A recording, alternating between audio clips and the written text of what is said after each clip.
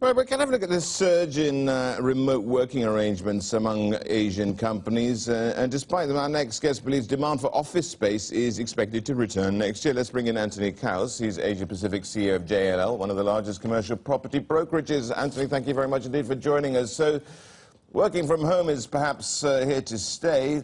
How does it impact your business then? Well, obviously, it's a broad-based approach. It really depends on what industry you are in. It depends on what geography you're in and what culture you're in. For us here in Asia-Pacific, very varied. Generally speaking, we've been in prolonged lockdowns in this part of the world.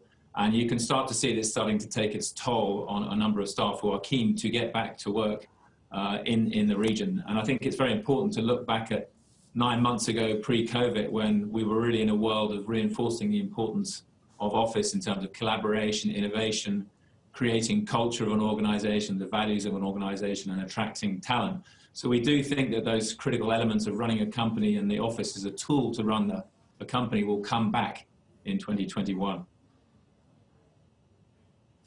All right, so, I mean, one size doesn't fit all. People have had different types of lockdowns. Some countries have fared better than others. Where do you see that demand then next year coming? Well, I think if you look at demand in 2021, obviously some of the traditional sectors, the finance sector, the service sector, are still I think, in decline. And I think that decline is not necessarily about work from home. I think that's more indicative of what's happening in the industry in terms of retrenchment of headcount. But certainly, globally, particularly in Asia-Pacific, there are sectors which are still seeing growth.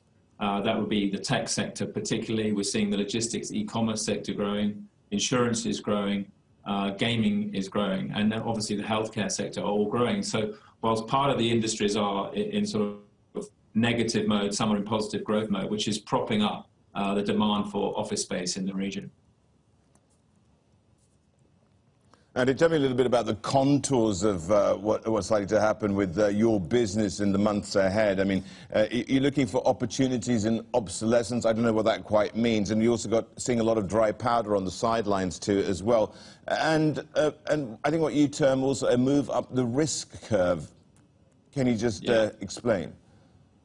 Well, maybe touch on that obsolescence. I think one of the things that we've seen throughout 2020, in a way, we were seeing trends pre-COVID, but COVID came along and actually was an accelerator or a catalyst of significant change. And some of that change has been around the health and safety in the workplace. And that's what that obsolescence term comes in. You know, we've looked at the portfolios across the region. About 40% of office space in the region needs to be upgraded. And to an investor, that represents about $400 billion of capital upside, which of course is where investors are looking for that capital upside. So that's a kind of exciting opportunity that people are looking for.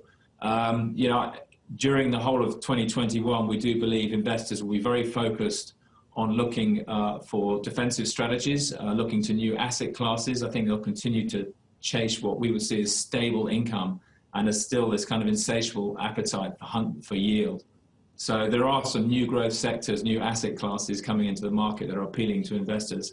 And a couple of those I would include logistics, which is probably the most sought after asset class, certainly in Asia Pacific, and assets like data centers on the back of, really both of those on the back of growth in e-commerce.